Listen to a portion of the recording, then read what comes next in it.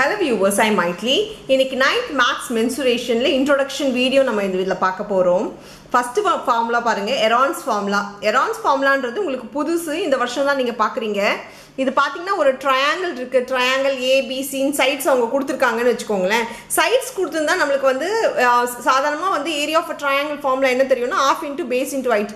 But இங்க base தெரியும் ஆனா heightலாம் தெரியாதுன்னும்போது இது எப்படி போடலாம் இந்த ஃபார்முலான்னு பாத்தீங்கன்னா sides கொடுத்திருக்காங்க அப்படினும்போது நம்ம என்ன பண்ண போறோம்னா செமி பெரிமீட்டர் s கண்டுபிடிக்க போறோம்.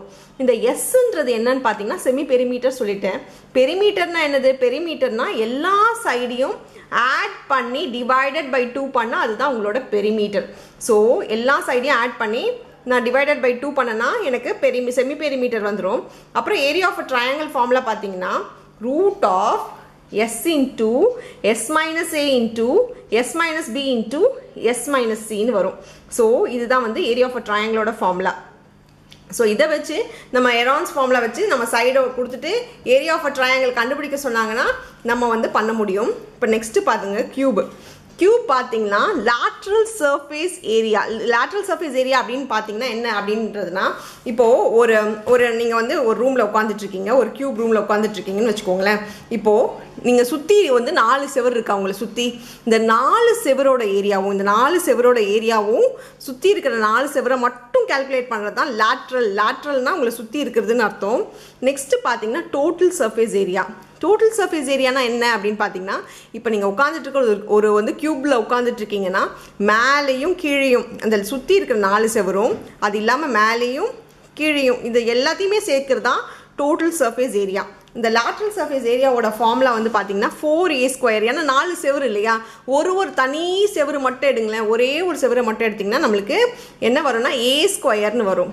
4 செவரு இருக்கிறதுனால 4a² வருது. அதே மாதிரி தான் டோட்டல் சர்ஃபேஸ் ஏரியாவும் சுற்றி 6 செவர் இருக்கிறதுனால 6a² வருது. இது ரெண்டுமே பார்த்தீங்கன்னா உங்களுக்கு ஸ்கொயர் யூனிட்ஸ் தான். கியூபோட ஃபார்முலா வால்யூம் ஆஃப் கியூபோட ஃபார்முலா பார்த்தீங்கன்னா a³ வரும். a³ வந்து நம்மளுக்கு கியூபிக் யூனிட்ஸில் வரும். ஸோ கியூப் யூனிட்ஸ்னு எழுதணும். நெக்ஸ்ட் ஃபார்முலா பார்த்தீங்கன்னா கியூபாய்டோடது பாருங்கள். கியூபாய்டோடது வந்து லேட்ரல் சர்ஃபேஸ் ஏரியா. அதே மாதிரி தான் இப்போ நீங்கள் உட்காந்துட்டு இருக்கிறது ஒரு கியூபிக்கல் ரூம் இல்லை, கியூபாய்டல் ரூம். அப்படி உட்காந்துட்டு இருக்கீங்க அப்படி பார்த்தீங்கன்னா உங்களை சுற்றி இருக்கிற 4 செவர், இந்த 4 செவர் இருக்கு இல்லையா, அந்த செவரெல்லாம் சேர்க்கறது தான் வந்து லேட்ரல் சர்ஃபேஸ் ஏரியா. அது பார்த்தீங்கன்னா LSAன்னு சொல்லுவாங்க. அது ஷார்ட்டாக 2 into L plus B into Hன்னு வரும். ஃபார்முலா பார்த்தீங்கன்னா 2 into L plus B into Hன்னு வரும். நெக்ஸ்ட் பார்த்தீங்கன்னா 2 into L plus Bன்றது பெரிமீட்டராக வரும் இல்லையா, இன்டூ H பண்ண வேண்டியதாக இருக்கும். இப்போ நெக்ஸ்ட் பாருங்க, அதே மாதிரி டோட்டல் சர்ஃபேஸ் ஏரியான்றது மேலே இருக்கிறதும் கீழே இருக்கிறதும் சேர்க்கறது தான் உங்களுக்கு total surface area. Total surface ஏரியாவோட ஷார்ட்டாக எப்படி சொல்லுவாங்கன்னா TSAன்னு சொல்லுவாங்க. அது பார்த்தீங்கன்னா 2 into LB plus BH plus HL square யூனிட்ஸ்னு வருது. வால்யூம் பார்த்தீங்கன்னா கியூபாய்டோட வால்யூம் பார்த்தீங்கன்னா LBH. இது ரெண்டுமே வந்து ஸ்கொயர் யூனிட்ஸ். ஏரியானாலே ஸ்கொயர் யூனிட்ஸு, வால்யூம்னாலே உங்களுக்கு கியூபிக்கல் யூனிட்ஸ் தான். அவ்வளோதான் இந்த வீடியோ. தேங்க்யூ.